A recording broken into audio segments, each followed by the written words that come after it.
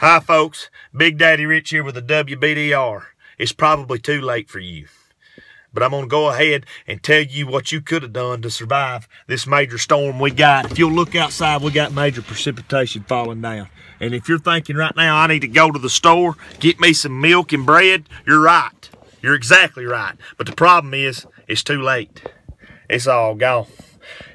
She gone. There ain't no more milk and bread down there, I can promise you. But let me tell you this.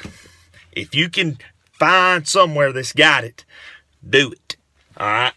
People joke about the milk and bread. It's not a joke. This is a very serious matter, and I can tell you how you can use it to save your life. First off, you got to get your ratio right. You need to know how much to get per inches of snow. You get 3 inches of snow, you need to time itself. Multiply it against itself is what you need to do. 3 times 3 is 9. I need 9 loaves of bread.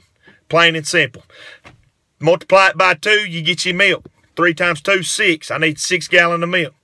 I don't know how many we're going to get. Probably 30, 40 inches. If we get 30 inches, ladies and gentlemen, you need 900 loaves of bread. It's fixing to get serious around here. Okay? Go find it as soon as you can. Let me tell you how you can use it now to save your life.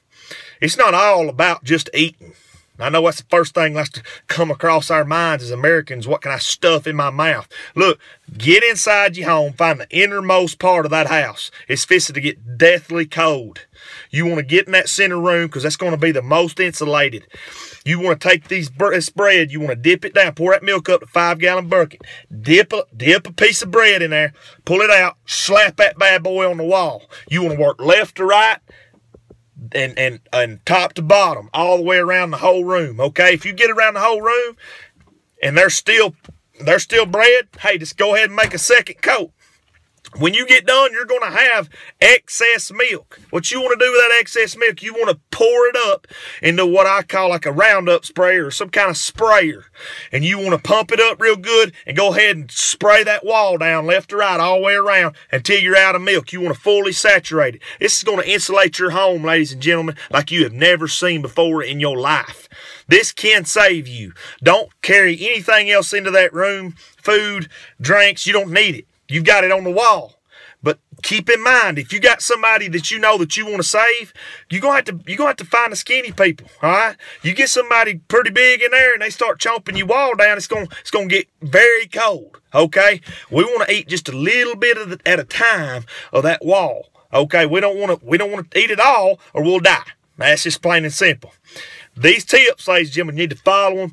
Follow them very closely, because if you don't, I may not be able to see you again, and I don't like that. I want you all to stay alive, and preferably when you find a room in your house, make sure it's got, it's a bathroom or something where it's got a toilet. We can't go outside in this. If you go outside, carry your rope, something where you can, tie it to your belt, and that way you can find your way back to the house. You can't see out there. Come on now.